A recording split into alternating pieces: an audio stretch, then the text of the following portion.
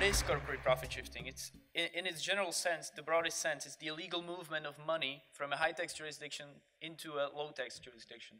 So the aim of all this is, of course, to lower the total tax that is due of the multinational group of companies or multinational corporation.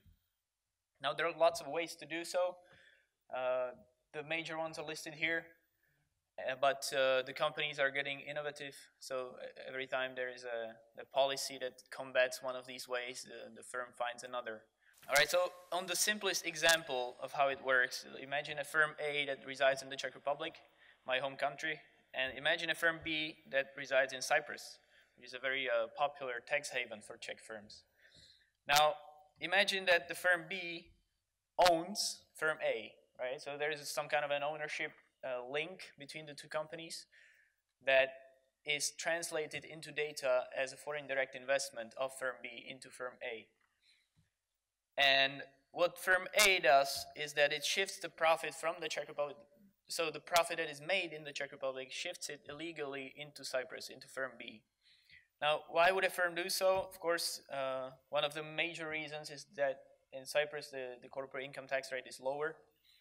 But there are also other reasons, like increased financial secrecy in Cyprus with respect to the Czech Republic, and other favorable conditions on minimum holdings and so on. I'm going to sum up the motivation of my paper, or our paper, in 3 main points, 3 main areas. So the first one is going to be, is there even actually corporate profit shifting? Now, the cases in the media and some evidence of individual cases suggest that there is. So the answer to this question is obvious, maybe. But it serves as kind of a robustness check of our methodology if we get the same answer as we would anticipate, right? So the second question is much more difficult to answer. It asks how much corporate profit is actually shifted and from which countries. And the third question is how much do these countries lose on tax revenues as a result of this profit shifting?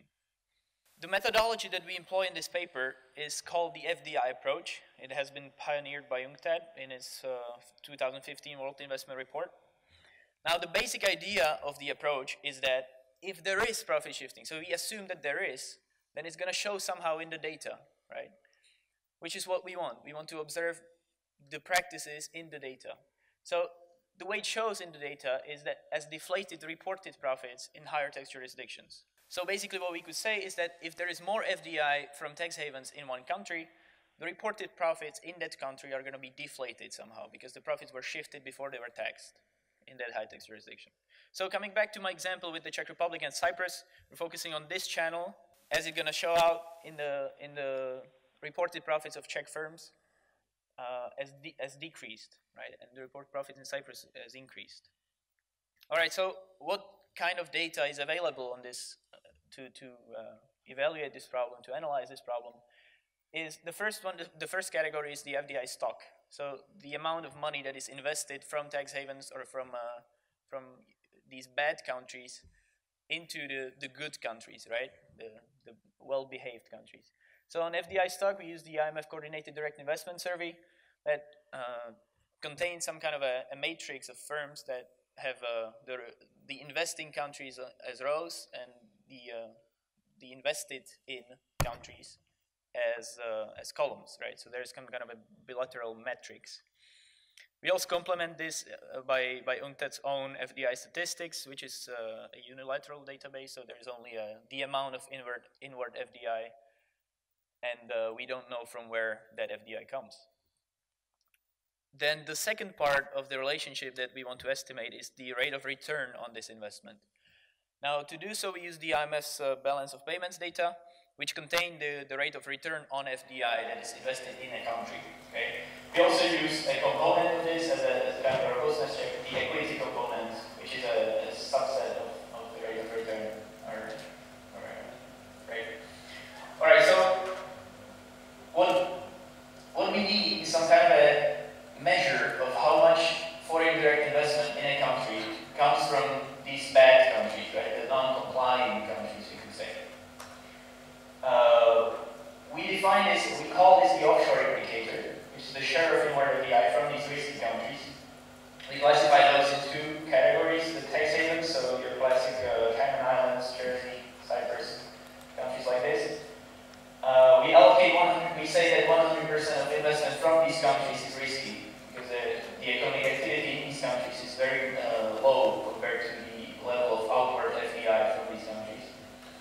The second group of countries is those that report data on special purpose entities' activities. Those are, for example, Netherlands, Luxembourg, Hungary, Austria.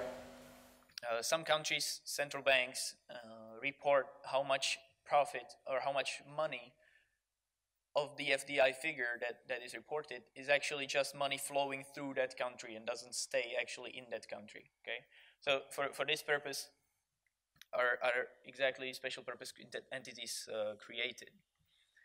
All right, so imagine the offshore indicator as this is FDI in country X, this is FDI from tax havens, and this is FDI from these SP enabling countries.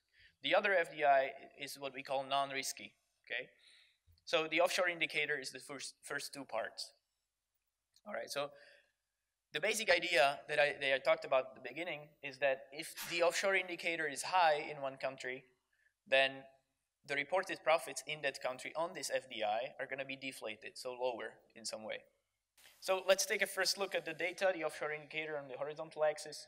We see that the relationship on the global scale is negative, so that is a kind of a confirmation of the anticipated answer to the first question. But there are lots of differences between countries, right? To put them all on one graph is easy and nice to see, but it doesn't really tell you some real numbers. Okay, so that is why we include in the estimation of this relationship, we have to include some country fixed effects and year fixed effects, and also income group fixed effects. I'm going to talk about that more in the later part. All right, so let's move to the second question. So how much corporate profit is actually shifted and from which countries?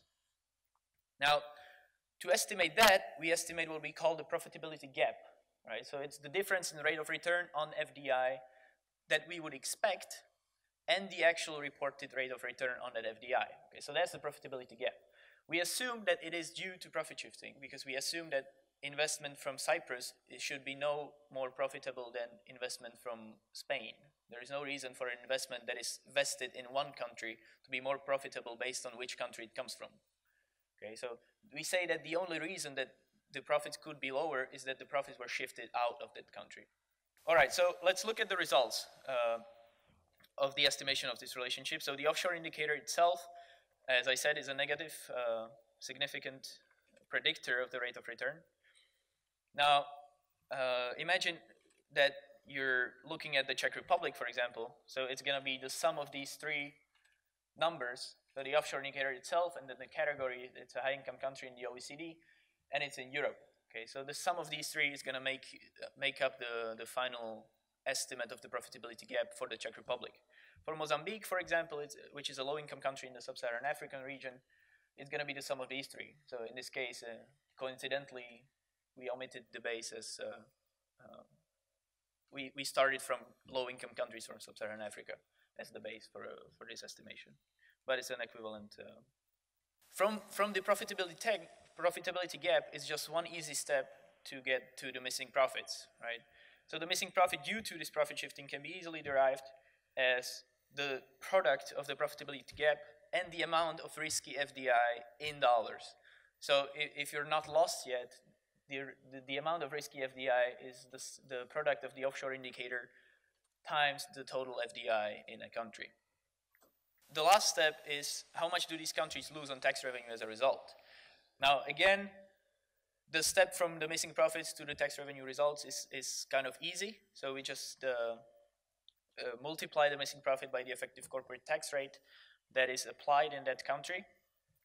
And what we get are estimates of tax revenue effect of profit shifting based on this method. All right, so the first thing we remark is that there is a lot of missing data. Okay, so that's one big issue that we face and that we aim to overcome in the coming years. We hope that the method will be improved by more and more data being available. Now you see that in USD billions, the biggest losers are some developed countries in Western Europe and some less developed countries in Latin America and Mexico. Looking at the numbers as shares of GDP, we see two columns. The first one is for the rate of return. The second one is for the equity component.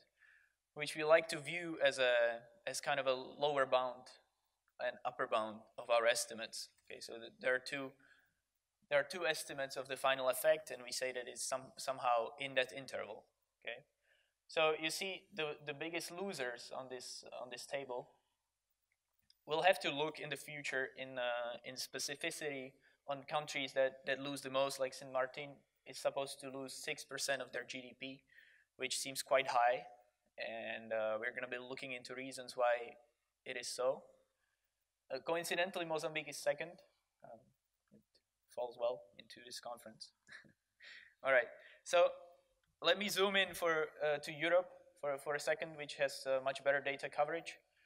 And if we look at numbers in US dollars, you see that the biggest losers are the developed countries of Europe, right? But if I invert this as a share of GDP, we're looking at a whole different map with lower income countries in Europe losing the most. Okay, so that's another observation from the results that we made. What we achieved is additional support for previous relatively high numbers of corporate profit shifting. The tax revenue losses in total in the whole world resulting from this method are in the order of $200 billion, so it's a lot of money. And as I said, the lower income countries in the relative terms, so as a share of GDP or their tax revenues, lose much more, okay, than the developed countries. Now, at the same time, for these lower income countries, it's much harder to fight back because there's this big multinational, and lower income countries are not in a position to fight back on these practices. All right, so my final slide is talking about the drawbacks. As you see, there's a lot of them. And I'm going to divide those into two categories: the ones that we think that might be solvable, and those that are not solvable because of the method, because of the nature of the method. All right, so the first one that we will do is to derive shares of corporate taxes, because now with the new GRD, the new edition, our estimates can be linked because our estimates are for 2015, so we could not link them to tax revenues because data was not available up until a couple of weeks ago. So that's the first step that we're going to do to improve the results. Now the limited coverage, as I said, maybe it will improve in the future. We might look into some additional data sources that would improve the coverage. Now another problem is that the methodology still partly relies on a 0-1 definition of tax havens. So if we say that there are 40 tax havens that we classify as tax havens, then this is an arbitrary decision at all times. All right, so maybe we'll look into use of some spectral measures of being a tax haven, like the financial secrecy index is going to be probably the best choice in this case.